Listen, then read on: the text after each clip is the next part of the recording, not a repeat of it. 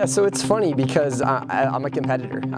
Actually, when we were kind of building this team, I was still new, trying to learn who students were, trying to figure out what their strengths are.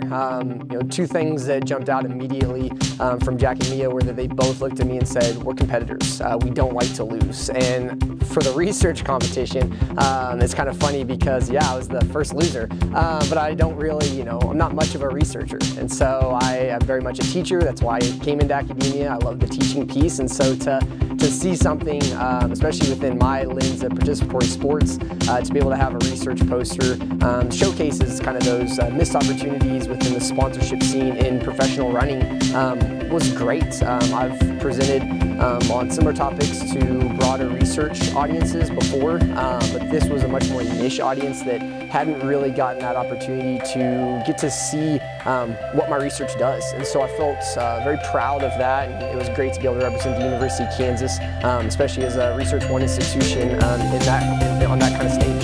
So the research study is sponsorship receptions of professional distance runners, and so it has another colleague here at the University of Kansas, Dr. Brian Gordon, believe it or not, my sister, Bogina who was at Adams State when she kind of came on to help with it, is also a researcher on it, and then Tommy Eicher, who is at University of Colorado Springs, has been a new member and has really helped to kind of reshape the study.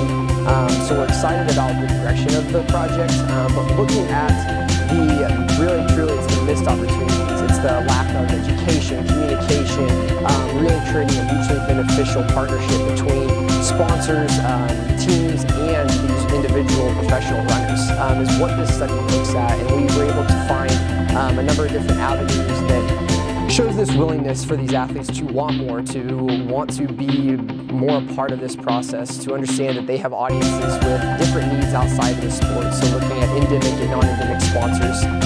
So it was something that was very, not quite exactly into your major sports, Major League Baseball, NFL, NBA, things like that, but it was something that for us was a gap in the sponsorship literature that we're excited that hopefully the study will be able to fill and bring some practitioners some more ideas.